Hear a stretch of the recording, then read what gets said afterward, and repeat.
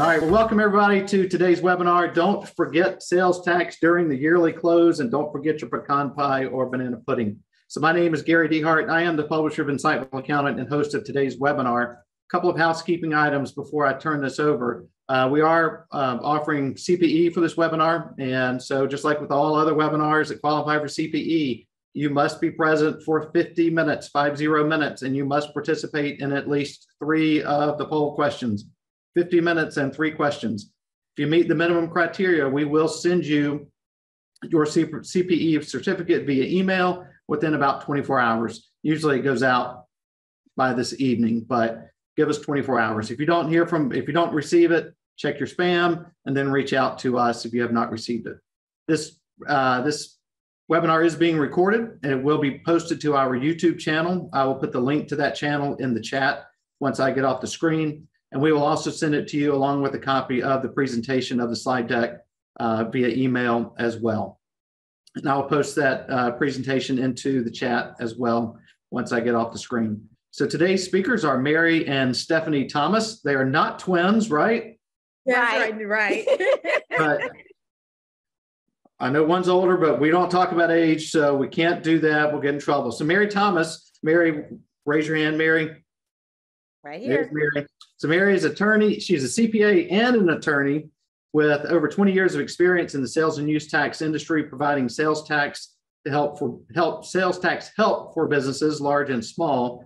She has experience performing sales tax research in all 50 states as well as overseas, and conducts educational seminars on sales tax. Stephanie, hey Stephanie. Stephanie's a CPA, and she has dedicated her career to sales and use tax analysis. She routinely works with auditors and clients to minimize sales tax deficiencies when audits occur, and teaches clients how to achieve sales and use tax compliance. She teaches, and this is right, Texas taxes for the construction industry, right?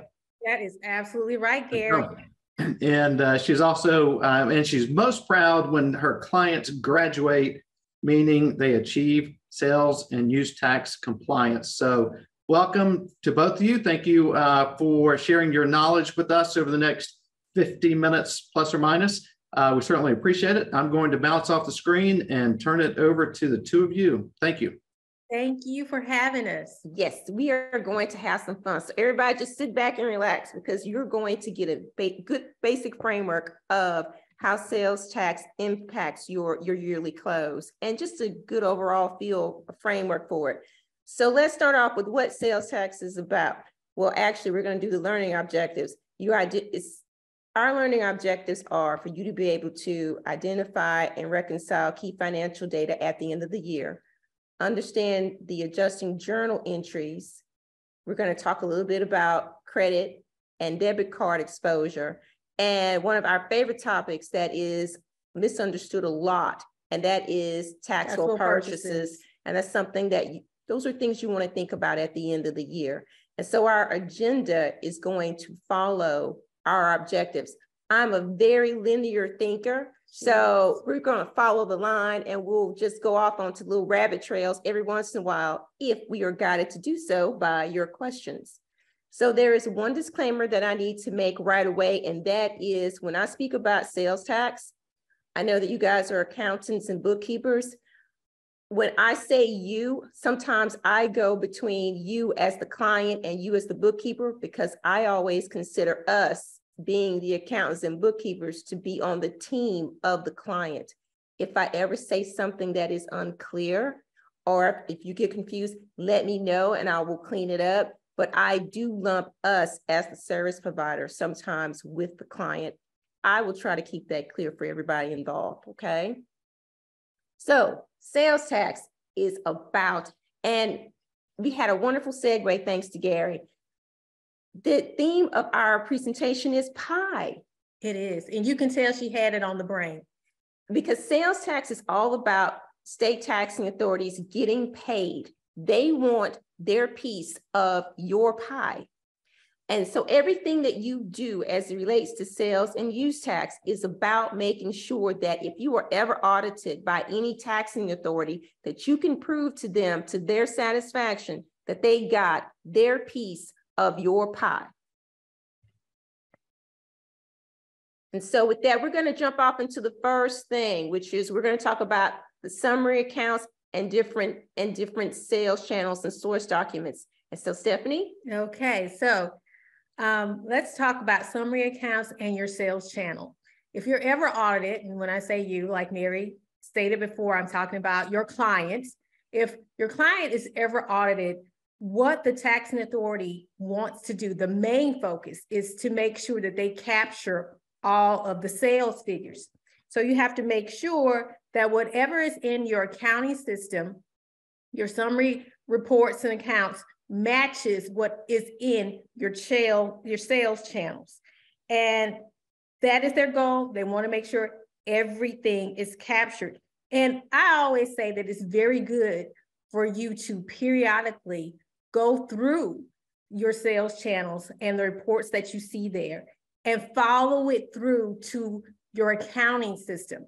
For example, if you have a sale on Monday, go look at that, make sure it rolls into the daily summary report, and then make sure that daily summary report rolls into the monthly reports that are normally what is used to prepare your sales and use tax return, and make sure all that transfers over to your accounting software, that everything is captured in your GL, because you don't want to have issues where things don't follow through the way that they need to follow through. The other thing is we have source documents here. The monthly reports, the daily reports are very, very important, because that's what you're going to use when you file your sales and use tax returns. But source documents are key. So you need to make sure that you also have access to purchase invoices, to sales invoices, to contracts, receipts. You have to make sure that you have source documents, because that is what auditors look for all the time. In terms of your sales channels, make sure, Mary has this phrase that she always loves, which is garbage in, garbage out. In terms of your sales channel, you need to make sure that all of the appropriate fields are populated. And when I say the appropriate fields, you need to make sure that you have the shipping address. That's important. That is a huge area that auditors look at when it relates to taxability. The shipping address, if separately stated sales tax was charged, and any fees that you may have charged. I ran across a client where they combined the fees that they charged and the sales tax into one category. Now that is a nightmare to unravel. When you are dealing with the taxing authority, they want to make sure that one, they've captured all the sales, and two, that you have reported sales tax on taxable sales, and that you reported the right amount of sales tax. So if you have combined a fee as well as the sales tax that you charge, you're going to have to unravel that. I always like to say, what is it that saying, an ounce of prevention is worth a pound of cure? Yeah. If you actually have it set up via your sales channels, where it's very clear what sales tax you charged on a transaction versus what fee you charge on a transaction, that will make unraveling that a whole lot easier for you and less of a headache, because let me tell you, it was a headache to deal with to try to unravel that.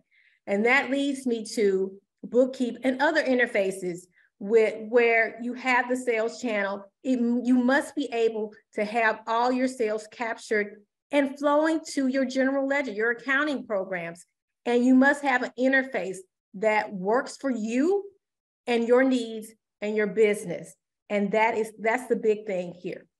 And so one of the things that we're talking about is, when we're talking about the theme, the reason that you're seeing ingredients on this particular slide is that the key ingredient in all of this is your source documents. Mm-hmm. It's the linchpin of what's flowing through the information in your sales channel, what's going to Bookkeep, and what's ultimately in your accounting system.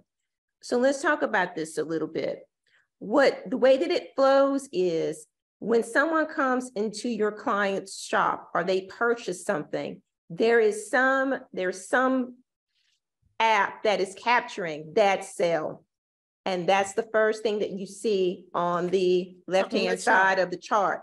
Then that information, that daily information from your various channels flows into Bookkeep, which gives the owner a daily summary of what is going on with their business. A lot of people love to see daily what is going on with their business.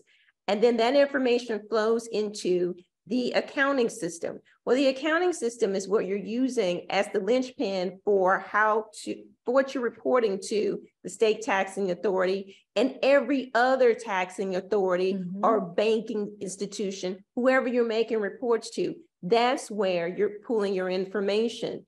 What is key is that you've got to make sure that all of the systems are actually reflecting the sales that are being made for each person or each entity that is doing business with you. Exactly. So with that, we're up to the first poll question.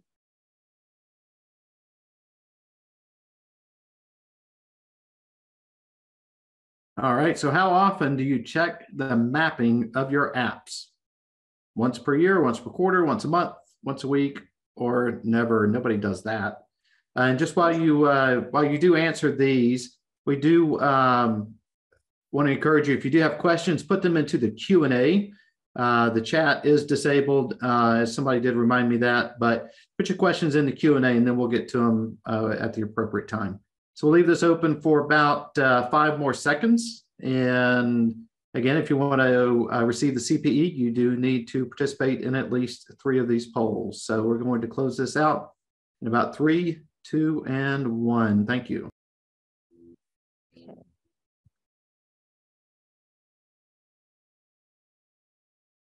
All right, that's about normal. That's about normal. Once a year, once per quarter. Oh, that is excellent. Once a month, that's even better. Never, that's about normal. You're not alone. Let's see. And so what we're going to talk about now is we're going to talk about the importance of reconciling those key summary accounts. We just give you a little bit of a background as it relates to the key ingredient being what's going on with the summary documents and making sure that you capture everything that is going on as relates to not only the sales, but the purchases that you're making. Now, what we're going to do is we're going to talk about how the taxing authority looks at your records when they're doing an audit and distill it down to what you need to be doing at the end of every year, at least, to make sure that you're accounting for things in a way that doesn't raise red flags. Exactly. So the key here is to reconcile key summary accounts. As we stated before, taxing authorities want to make sure that they are capturing all of your sales. That is very, very important. And in order for them to do that, they look at various different things, including your federal income tax returns. They also look at your corporate tax returns and your sales and use tax returns. And they compare all of the sales numbers on those 3 different returns to see if they match up.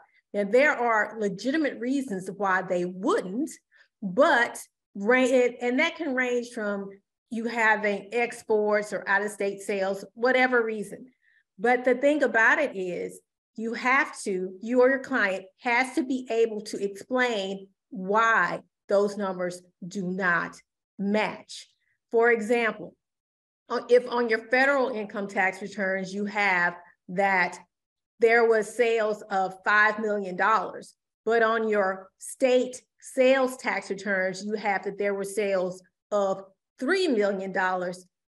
The auditor is going to know where are the other $2 million worth of sales? What do they relate to? Why doesn't it match up with what is on that sales tax return?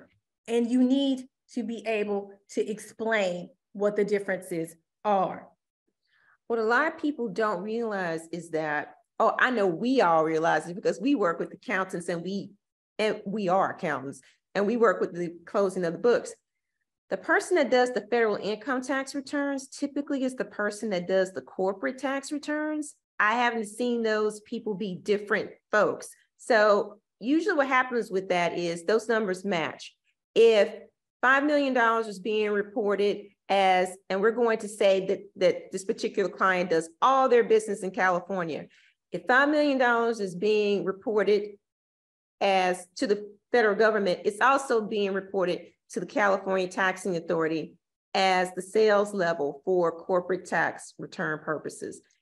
What happens is there's usually a disconnect between that number that is reported to the IRS and the corporate tax authority. There's a disconnect with what was reported to the taxing authority that governs sales tax returns, because depending on the frequency with which your client files sales tax returns, that is done monthly, quarterly, semi-annually, sometimes annually if they're really small. Those numbers can change based on information that comes in later. For instance, if you have a sale that you booked, but then it later didn't happen, it can be normal for those numbers not to match. At the end of the year, what you have to do is go in and make sure that the total sales that your client reported throughout the year actually matches what was reported via the federal income tax returns, in the corporate tax returns, that is actually matching what's in your accounting system. And if they don't match, you have to be able to explain why they don't. Exactly, because in the example that I just said, I said the client was wholly in California.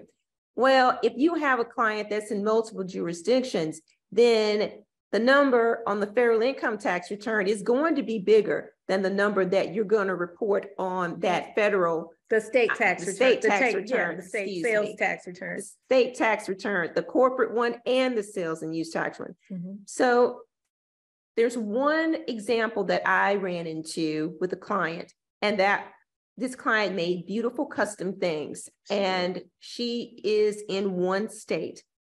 She had a layaway program, and the bookkeeper, she booked the cash that was received when the people made the deposit, and she was going to book the rest of the money when the person actually came in and paid the balance due. This person, over the course of 4 years, forgot to go in and report to the state taxing authority the cash that was received when the people came in and paid the balance due. Our client had 4 years of being required to pay the sales tax based on those sales, that portion that this young lady neglected to report to the taxing authority. And the reason I tell the story is that snafu would have been caught immediately if anyone had gone in and reconciled the information, the level of sales that were reflected on the federal income tax returns in the accounting records on the state franchise tax report.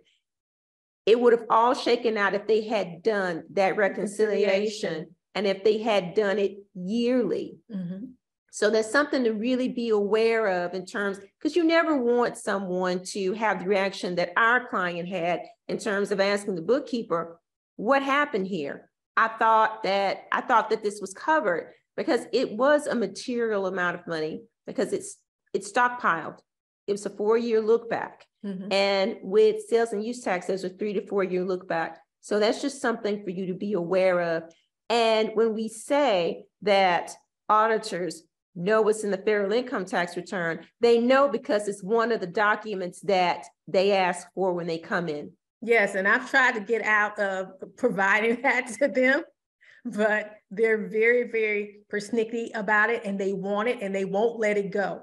So that's just something to keep under your hat, that 9 times out of 10, you're going to have to provide that information to an auditor because they use it in various different ways. I think it's baseline. I don't think they're letting anybody out of it. I don't think so either. They want that return. It's a check figure for them. And so in addition to doing that reconciliation as it relates to the information that's in the federal income tax report and the franchise or corporate income tax report, there are other key accounts for you to look at the end of the year too. Exactly. And one huge one is your sales tax accrual account. And we all know that the sales tax accrual account is the account where you put all the money that all the sales tax that you collected from your clients. If that account does not clear out, there is an issue. If you have huge balances in that account or just weird things going in and out, that is something that auditors always scrutinize. And sometimes there are various different reasons why you can have balances in there. It will never completely zero out just from the nature of sales tax, but there are sometimes you have timely filer discounts or just something weird that's gone on. If something strange is going on or there are different adjustments that you've made, there needs to be some kind of trail as to why that adjustment was made into that account. Because if it isn't, you're going to have an issue when an audit comes around. The other thing is we have talked about how the taxing authority wants to make sure that they capture all of your sales that they need to capture. So that's why they look at your federal income tax returns and the corporate tax returns and your sales and use tax returns and your GL to make sure everything has been captured. Well, once they are satisfied that all sales have been captured, they whittle down to, okay, the sales have been captured. I feel good about that. Now I need to categorize the sales. Is it a taxable sale? Is it a non-taxable sale? If it is a taxable sale, then, that's one bucket. Non-taxable sale is a different bucket. And if you have a lot of non-taxable sales, you need to make sure that it's very clear why you did not tax those sales. It could be for various different reasons, who the customer was. Maybe there's an exemption as to relating what was being sold. Whatever it is, you must be able to prove to the taxing authority that you handled that non-taxable sale correctly. And you must also retain any documentation that you should have received in order to substantiate the tax-free nature of that sale. And that includes certificates and things like that. They must be properly completed and all that good stuff. So when Stephanie said that due to the nature of the sales tax accrual account, it won't clear out necessarily, she's right. Think about it this way. When you're looking at the end of the year at that sales tax accrual account, just make sure that if your client is filing on a monthly basis, if their system is saying that they collected $50,000 worth of sales tax, that in the following month, $50,000 worth of sales tax is being reported to the state. And if not, why not? What happened? If they took a credit, why did they take a credit? Mm-hmm. If a sale didn't happen, document it. Mm-hmm. Whatever, if you took a timely filing discount or a prepayment discount, make sure that you have a trail of it. We ran into an auditor who wanted to categorize a timely filing discount as tax collected, not remitted, because it took a minute for us to just say, wait a minute, this 5% is exactly the amount of the discount. So you just want to make sure that you have all of that very clear. Mm-hmm. And there's another thing too about the sales. When we asked the first polling question about how often do you look at the mapping, our wonderful friends at Bookkeep suggested that it's good to do it at least once a month. Mm-hmm. If you can't do it once a month, hey, life happens. At least once a year at the very outset. A lot of people will map everything one time and never look at it again. Rules change. So you want to go back in and just make sure, because when you get audited, one of the things they're going to do is, like Stephanie said, you've got the taxable sale bucket, you've got the non-taxable sale bucket. Mm-hmm. When you are automated, it's easier for an auditor to go in and find a mistake and then just extrapolate it. And you've got a large number or a larger number. And we talked about the key accounts of the sales tax accrual account, the taxable sales, because that's one of the numbers that you actually declare on the sales and use tax report. Depending on how your clients do business, there are various other key accounts that you want to go in and reconcile. All of us know everybody's accounting system is different. And I've seen people go do things that were counterintuitive to me, but they came up with the right result. What they were doing was GAAP. So just make sure that for each client that you have, that identify the key accounts, go in and reconcile them, and just always keep in mind that you have to make sure that what's in those summary accounts that you are basing all of your reports on, they actually reflect what is going on as it relates to the source documents. And even further back, what's going on with that sale that produced that source document. Exactly.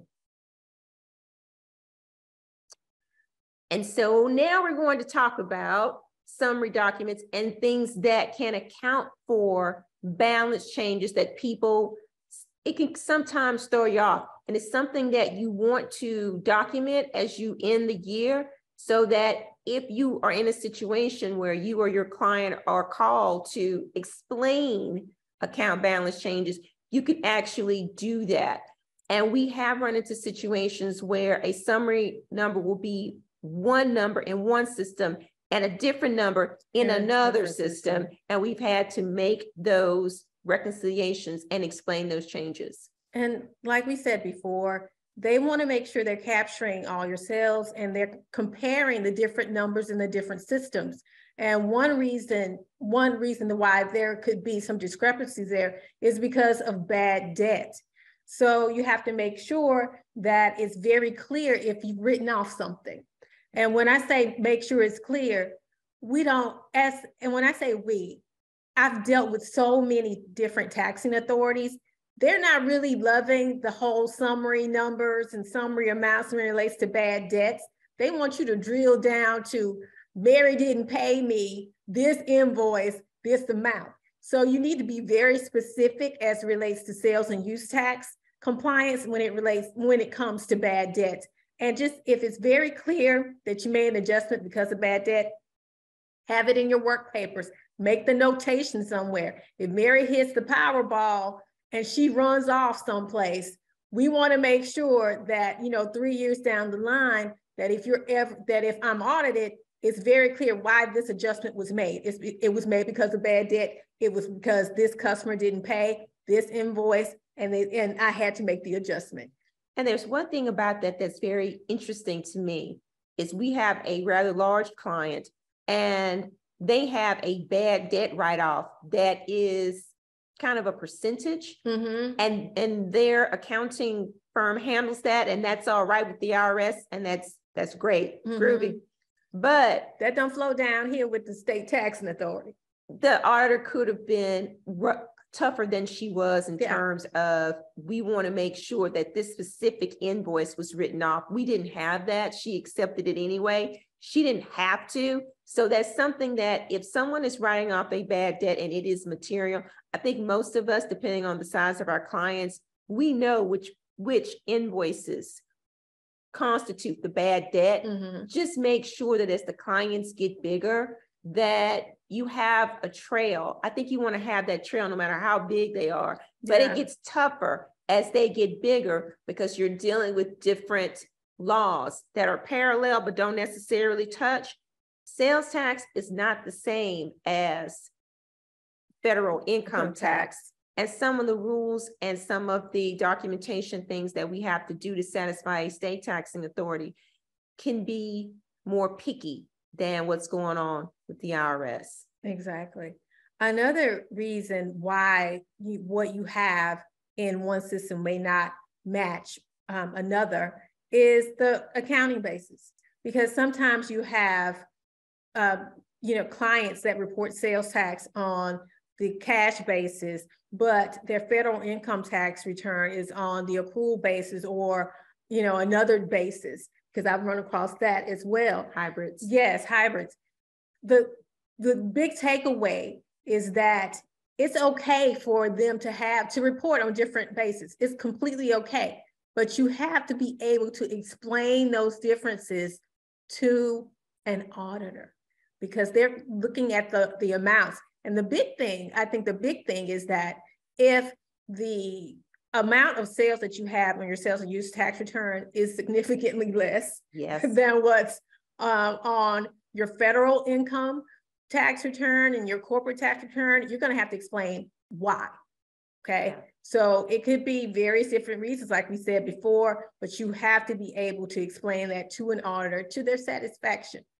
And I think I only remember one client who did this, but they were reporting on the accrual basis to the federal income tax, to the IRS, but they were reporting on the cash basis to the state taxing authority. And we were looking at the numbers, and this was a long time ago, so we don't do this anymore. It's one of the first questions you find out.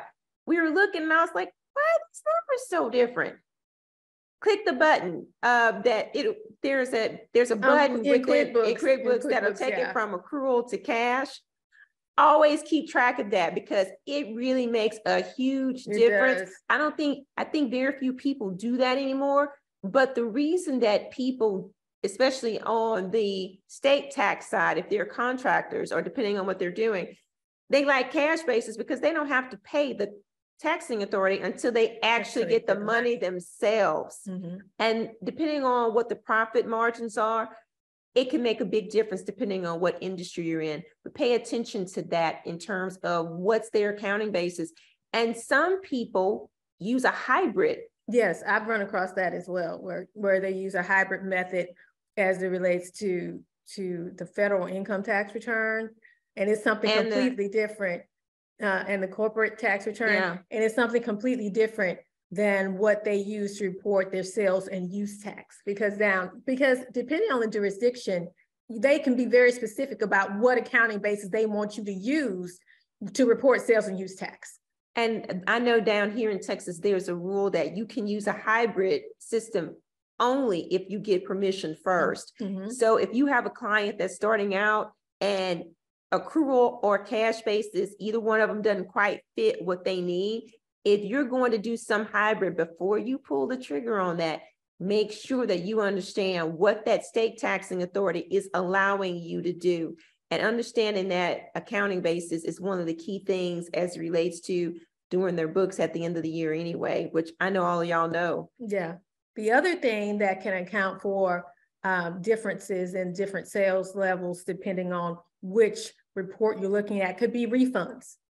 You need to document that. If a credit was issued to a customer, a refund was issued to a customer, it's important that it flows through to the different reports. But like Mary said, the federal income tax return and the corporate tax return, they're done at the end of the year. Mm-hmm. Okay. But your sales and use tax return for a lot of different clients is done monthly. So you have adjustments there. So you just need to make sure that everything is documented appropriately, and that if you're making an adjustment relating to a refund or a rebate, that you have it in the work papers what that adjustment relates to.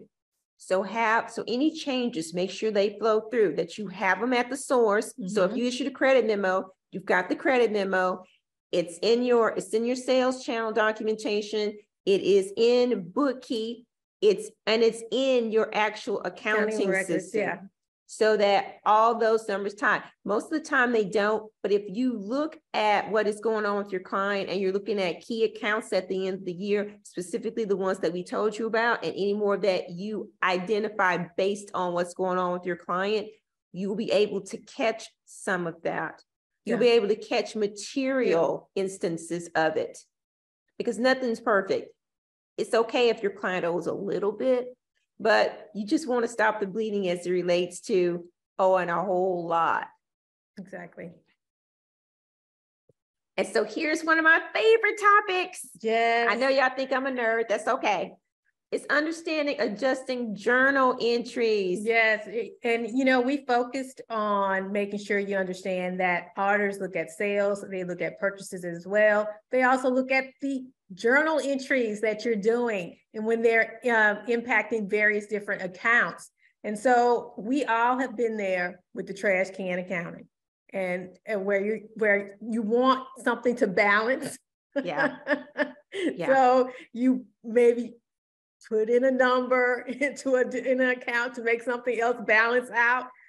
We all know as accountants and bookkeepers, that's a no-no, that you try to avoid doing it, but sometimes you get it. Yeah. You know, it's one of those things. This is a story that actually happened to us. Is a client was being audited. They made these huge entries to fixed asset accounts. Mm-hmm. And the auditor said, okay, I see $200,000 hitting this fixed asset account, the equipment account. It's adding to that equipment account. I'm going to assume that this is a sale, a taxable purchase, a taxable purchase, until you prove to me that it's not.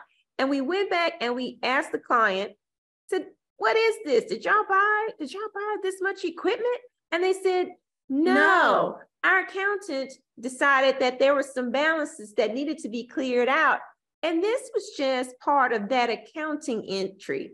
And we're sitting there thinking, so there's nothing going on here, but you were cleaning up the books. Mm-hmm. And they said, yes. Y'all know that didn't fly. Yeah, you can't really tell that to an auditor.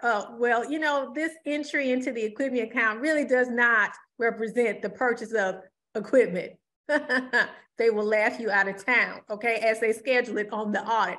So try to avoid trash can accounting, especially when it impacts accounts of interest, which are the sales and miscellaneous sales accounts, as well as your purchases, including fixed assets, because they are always going to be making sure that not only did you charge the appropriate sales tax on your sales to customers, that you pay, and they're going to make sure that you pay the appropriate sales tax or use tax on your purchases. So when you're making journal entries that's hitting those various different accounts, you need to make sure you have the appropriate backup, because they're going to be looking at that. And like Mary said, with her example of the equipment, where they added in what, $200,000 of equipment. Well, they saw that was added, and that presumption is, oh, that's taxable. You bought some more taxable equipment, so we're going to tax that. And it is up to you to prove them wrong. So you have to make sure, one, that if you are doing things that impact the different accounts of interest, that one is not trash can accounting, because Lord help us if it is, but if it isn't, that you have the appropriate source document to back up why you made that entry. And the source document should have, in a perfect world, a separately stated, a separate line item showing the sales tax was charged. And if it wasn't, you need to accrue the appropriate use tax on that item. Just be aware of the presumptions, because a lot of people get surprised by the fact that there are presumptions that things are taxable. But remember, the state wants to make sure that they got their fair share of your pie. So you always tell people, you want everything pointing in the same direction. Mm-hmm. You don't want questions. If there is a question, you want to have it documented to the nth degree what was going on. I like to say connect the dot. Make sure you connect all the dots. So if someone runs off, it's very clear. Oh, another one of my favorite topics. I love this topic. Most people don't love this topic. I do, because this is something that our clients get dinged on all the time. A lot of companies these days will give employees credit and debit cards to use for company purchases. Mm-hmm. And, you know, it's just easier for them. There's a flip side to that. Yeah. Do you want to talk about it, or you do? Yeah. Okay, I'll talk about it. And then you can chime in with your favorite example, because she has an example she actually loves to talk about. When it relates to credit and debit cards for your business, for your clients' businesses, just make sure that they know that, like we said, in addition to looking at sales, the taxing authority is going to look at purchases as well, which means they're going to be looking at those credit cards and expense reports and expense statements. And Mary loves the example about the restaurant. Tell me your example about the restaurant. Go ahead. There's a propensity for people to grab the wrong receipt. When someone goes out to lunch or dinner with their client, what they will do is you get two receipts. You get the one that says Mary had the pecan pie, Stephanie had the coconut pie, Richard had the chocolate cake. And yes, I have gone on dessert runs with people, with clients. She has. So what happens is at the end of the meal, I'll get the receipt that says I'm paying $30 for all these different kinds of cake, okay? And then I'll give them my credit card. I get it back, I sign it. I have two receipts there. I've got the one that describes the cake and I've got the one that says I paid $30 and I left a $10 tip. Most people will tell me, oh, we're good at getting the receipts. And I'll look at the receipts and it's the receipt that shows they paid $30 and left a $10 tip. It doesn't say anything about sales tax. Sales tax is on the receipt that says who ate what. It's the one that has the chocolate cake and the Coke. Nobody, now I'm gonna be for real. Nobody cares if y'all had a beer with lunch. We don't care. We just want to be able to see that you paid the 8.25 or wherever you are, it can be as much as 14%. We want to see that you paid the sales tax. That's all an auditor is looking for. Make sure that you or your client is grabbing the right receipt. Another thing we see, because we work with a lot of contractors, is you'll have a foreman who will go to the Pick and Save or Buc-ee's and buy a whole bunch of water for the crew or a whole bunch of Cokes for the crew. It costs $10. He'll throw the receipt out or the receipt never makes it. My favorite is when the cashier says, do you want the receipt? And you'll hear people say, no. On a business card, you need the receipt. You do. The one that shows the sales tax was paid. Exactly. The other thing that we notice is they look at expense statements. So when you have people making all these different purchases for the company, they need to actually have the receipts or invoice to back up that expense statement showing the separately stated sales tax was charged. Because if they don't have it, the presumption is that tax was not charged and an auditor is going to schedule that on the audit. And another thing is that sometimes people will put personal expenses on those cards, and it's credit and debit cards. Now remember that, because that was an important thing. They'll put personal expenses on there. If you have a personal expense on the company card, guess what? If there's an audit, that personal expense is fair game. And I noticed that when I had a client who was the owner of the business, and he was running a lot of personal expenses through, the credit card that was for the business. Things like his subscription to Netflix, DirecTV. He even had Match.com on there, okay? And I mean, good luck trying to call up DirecTV to get a copy of an invoice with separately stated sales tax on it. He also ran his country club dues through the company credit card as well. And that was a taxable event in that jurisdiction. And, calling up the country club, they were very nice about getting me the information. But, it's just a problematic kind of thing if you don't have the appropriate, what's the word, people? Source document to back up the fact that the item was taxed. Yeah, and just remember when you're dealing with your clients, because some people are really sensitive about their personal information. We don't care. The state taxing authority doesn't care that they ran that through. All they want to do is make sure that they got their piece of that pie. They got the tax. That's right. And so one of the things that people are doing now is they're using apps to capture the receipts in real time. And that's a wonderful thing, because I think everybody knows about the disappearing ink on gas station receipts. And I think the Walmart receipt had disappearing ink. It's just some receipts, you get them one day and like a year later, the ink is gone. Well, if you can't read it, the auditor can't read it. So it's a great thing to use apps where you can actually upload those receipts and have them all in one place. I know that a really good friend of ours, Richard takes a picture of the receipt and puts it up in Google Drive. How wonderful is that? Yeah. So there's really no excuse not to have the receipts. And I noticed that, or we both noticed that auditors are using that as a hot spot to really hammer people because they're looking at credit card statements too. That's right. And the thing about credit card statements is that there is rarely any kind of notation about sales tax on those different line items. And I ran across an auditor where, it was a credit card statement. And for some reason, the vendor did have it on there that they charged separately stated sales tax. They had the amount, but because it was not the actual receipt or invoice, he said it wasn't sufficient proof. So just note that if you're ever audited, the auditor is going to be looking at your client's credit card statements as well. And so they need to make sure that they have the appropriate documentation to substantiate those purchases. Okay, this is poll question number 2.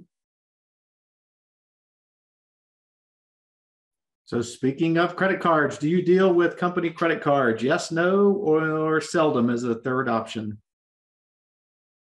And just a reminder, if you do want CPE, you must participate in 3 out of the 4 poll questions that we'll have. We'll leave this open for another few more seconds, and then we'll close it out and turn it back over. 3, 2, and 1. Here we go.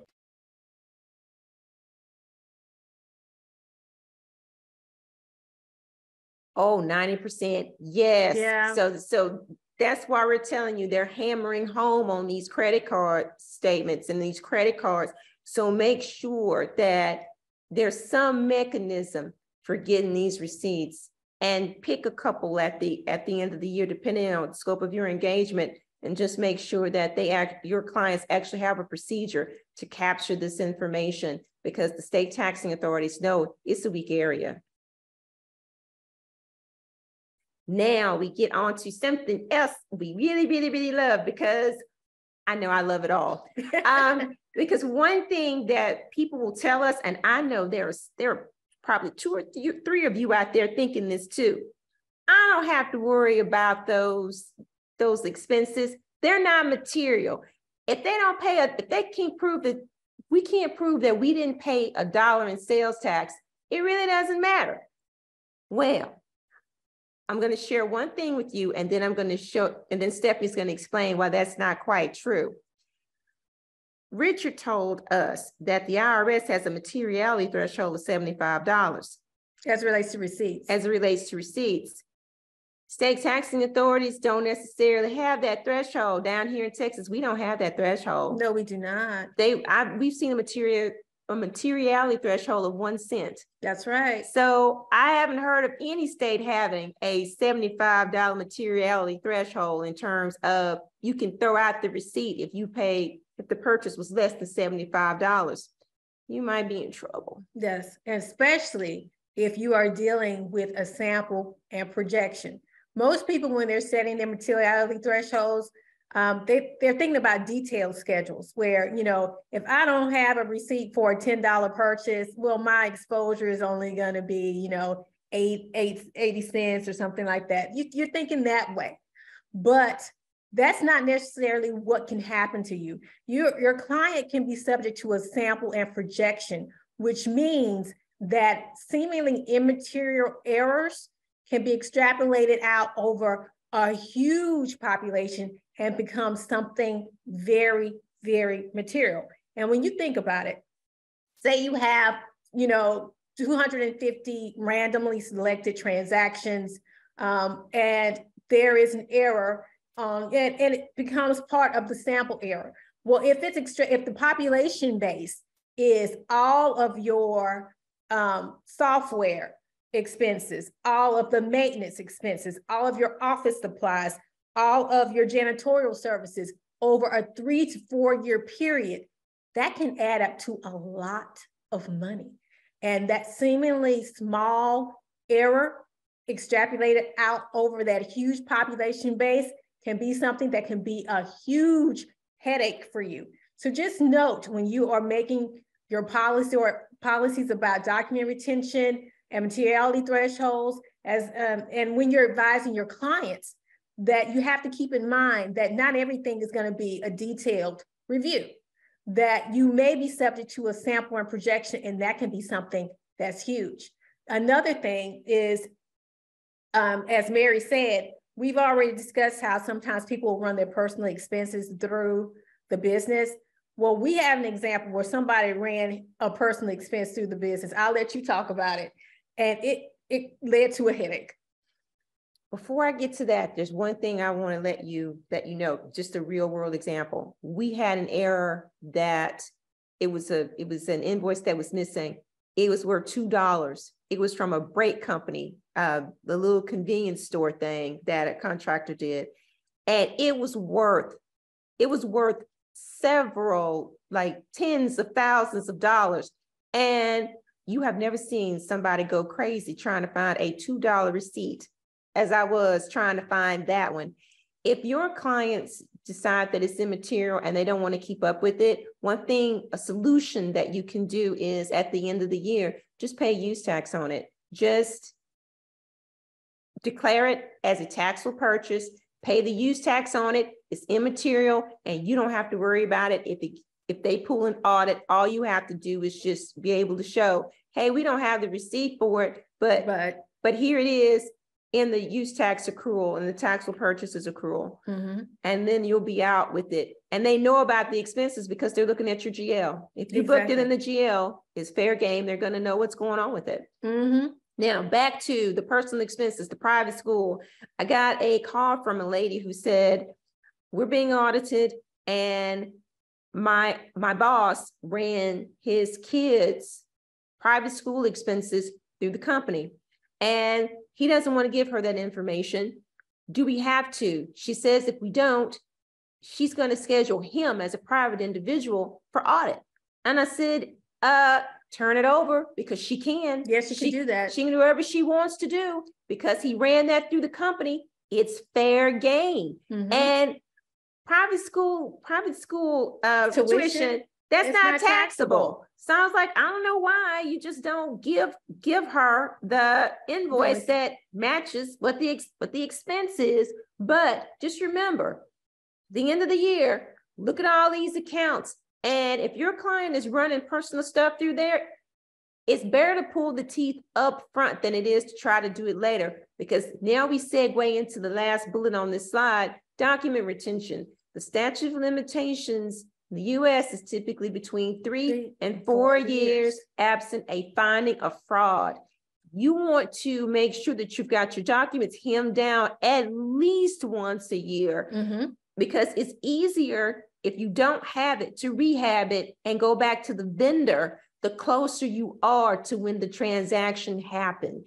And when we talk about document retention, we're not only talking about source documents, your purchase invoices, sales invoices. We're also talking about any certificates that you may have to substantiate tax-free sales, as well as your accounting records. Don't lose that information or have it locked up because you had a system conversion. You want to make sure that you retain that information at least for the 3 to 4 years, which is the standard statute of limitations for sales and use tax. And then we get to what we've been talking about, taxable purchases. And taxable purchases is something that a lot of people don't understand, but it's very important. Do you want to? Yeah, the thing about taxable purchases, these are items where sales tax is due.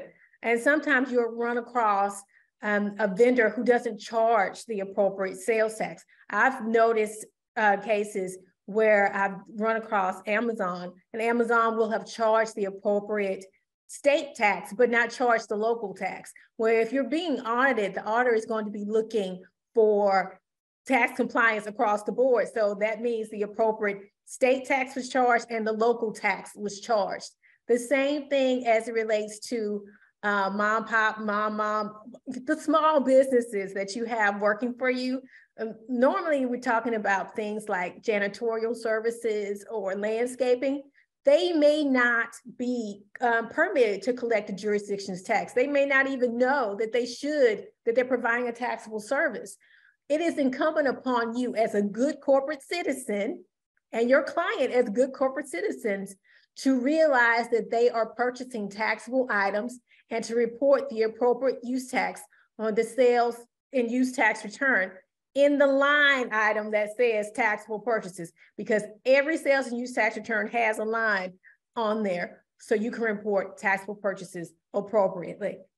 Another thing is the federal income tax return, and we've talked about it ad nauseum, but there's another piece to it, which is why you're also not getting out of providing it. And that is in the depreciation schedules, there's a section that tells the auditor when you purchased equipment, and if it is in the statute of limitations and the look back period, they can say, and they typically do, we want to see a receipt for these 4 or 5 pieces of heavy equipment that you bought. Exactly. We want to see receipts for these computers that you bought. You've got to have them and know that that federal income tax return is it's just a found of information form. They're looking at the asset accounts to make sure, in the same vein, that if you have had additions to your fleet of heavy equipment, your computers, whatever it may be, that if it is a taxable purchase, that you actually paid the tax. There are instances where people will not charge you tax, and I know, bane of everybody's existence, Wayfair. There are instances where an out-of-state vendor will not charge tax because they're not permitted to. They're not required to be permitted to. That doesn't mean that you get a free ride as it relates to not paying that tax. No. You still pay the tax. You pay it in the taxable purchases section. A popular question we get on YouTube is, if I paid sales tax on the receipt, do I report the purchase as a taxable purchase? The answer to that is no. If you paid the appropriate amount of sales tax, then you do not report that as a taxable purchase. If you did, you'd be paying the tax twice. The taxable purchases section is to capture transactions for which tax was not, or the appropriate amount of tax was not paid. And they have apps that track that now, the QB Enterprise and QB Online. And there are other people that are getting into the game of tracking that. A lot of our clients track it handwritten. They've got an Excel spreadsheet that they use. If you do it that way, do the Excel spreadsheet, keep the invoices, always keep the invoices, the source documents, so that if somebody wants to schedule a particular transaction, you can show that you accrued the tax on it. Poll question number 3.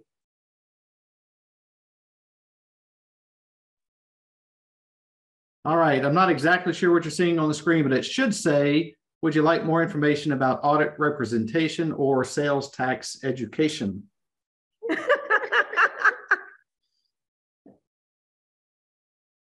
Yeah, you got cut off there, Gary. Yeah, I'm not, quality control.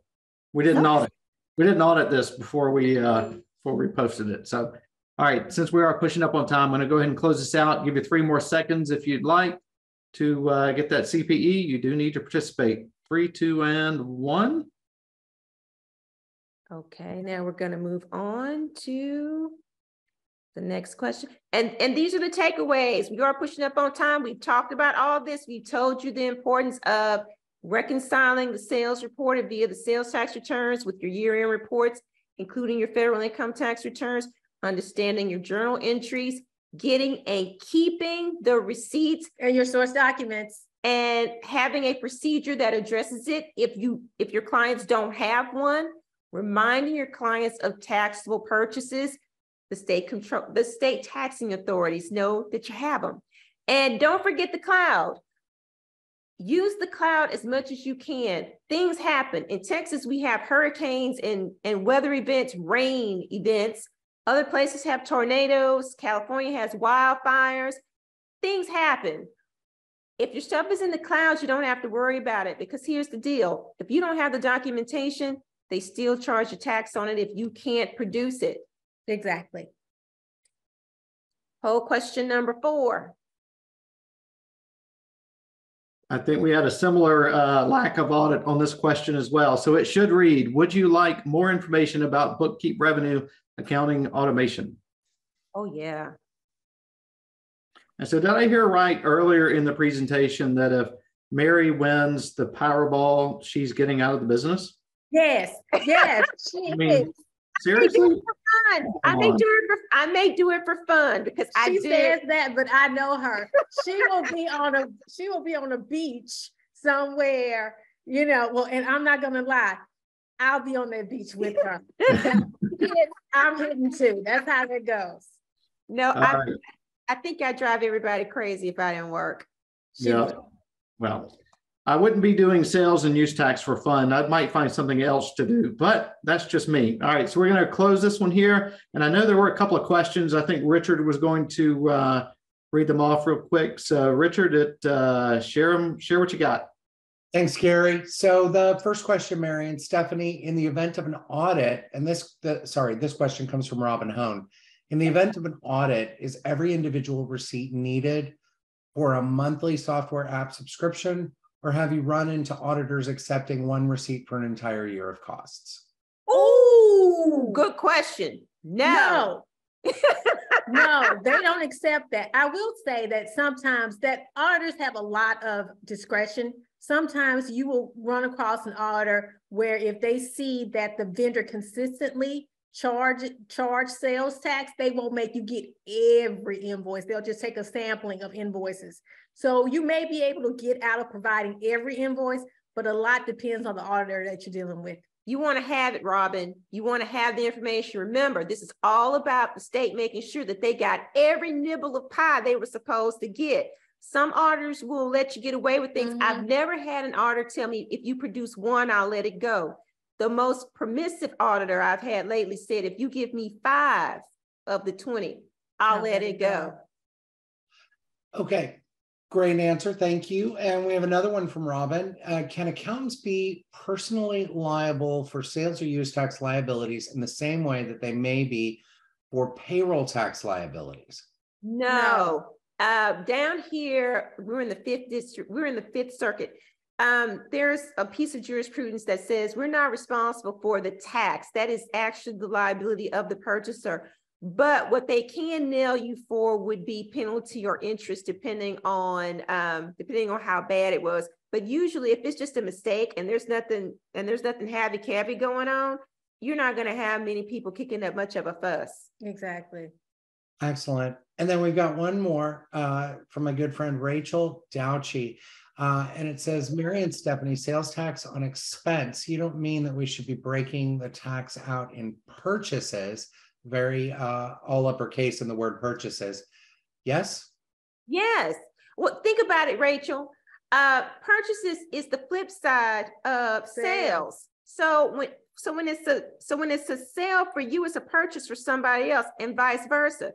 The taxing authority is looking at both buckets. They're looking at the sales bucket and the purchases bucket. They want to make sure that you not only collected the appropriate sales or use tax from your clients and gave them the money, they also want to make sure that when you bought stuff, you paid the amount of sales tax and gave them their money. But when you're talking about your accounting, when you're entering things into the GL, you don't have to break it out. No, you don't. That's an extra step that you don't have to do. Just make sure that when you have that invoice, that it does have separately stated sales tax on it, or some kind of language about all applicable Texas sales and use tax, or included, whatever language it is. It varies by jurisdiction. Yeah. But what you want to do is, if the vendor is including sales tax, you want them to have a statement on there that says sales tax is included, because if they take on the fiduciary responsibility of collecting and remitting that sales or use tax, then you're out of it. Yeah, but for when you're making entries into different accounts, into the GL, you don't have to break out the sales tax there. You just need on the purchases. You just need to have the source documents that showed it was paid. Exactly. One last question, and that is also from Rachel Douchy. You're referring to sales tax on restaurant receipts for documentation purposes only. Is that correct? If you're documenting, yes, because what you're doing is, when I speak of it, I'm talking about if you have the credit card statements and you have in your GL the expense of you paid $60.55 at dessert gallery. An auditor can pull that and say, I want to see the receipt and make sure that you pay sales tax on this.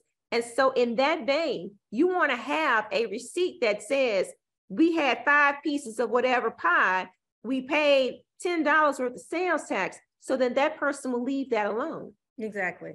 All right. Thank you, Mary and Stephanie. Appreciate it all. All right. So Mary and Stephanie, they are the sales tax sisters. Now, you mentioned during there, somewhere in there that YouTube, you have something. What do you do on YouTube? We have a lovely YouTube channel called the Sales Tax Sisters YouTube channel. And we put out videos about different sales and use tax issues, general business issues. And we are very, very happy that we've had, how long have we had it? About 2 years. Yeah, we've had it about 2 years. So we've had a few visitors, and we are always hopeful for more subscribers. So if y'all are interested in some more information about this topic, please go there. Yeah, they're typically, we try to do little snippet soundbitey things just to kind of give people information about hotspots. I know a big hotspot is taxable purchases. So if you come up with something, you think is something, you're like, oh, I need to know more about that, hit the channel. Mm-hmm. Perfect. And then, and I don't know, I think both of you do also some training as well. Can people find that on YouTube, or is it a separate site somewhere? The links are in all of our YouTube, the description box, and all of our YouTube videos of the different courses that we have. If you want to do a self-study kind of thing, we have a couple courses available, and it's always in the link of the YouTube video. So take a look at that. We also have a few books as well about sales and use tax, especially as it relates to construction here in Texas, and the links are there too. You can also check us out at the salestaxsisters.com, and all of our information is there as well. Yeah, and I find that we do one-on-ones with people. So if you want to just book 30 minutes where you talk about a specific, where you have a working session where we talk about a specific issue, walk you through it, give you some ideas, we take care of that also if you go to our website and just book some time. Okay, great. And I just dropped that into the chat. So if anybody is looking for those two sites, and then or search on YouTube, the Sales Tax Sisters. So thank you both for sharing your information and your knowledge with all of us today. I think I failed to mention Bookkeep as a sponsor of this session, and we certainly appreciate Bookkeep supporting this effort. So I encourage everybody, go find them on the web, and Mary and Stephanie, we'll see you guys in Vegas at QB Connect in a couple of weeks. Get ready. All right. Have a great Thanksgiving. Have a great holiday. Don't forget to register for their session, Sales Tax Demystified. Yes. All right. Looking forward to it. We'll see y'all out there. All right. Thanks, everybody. Yeah, thank you.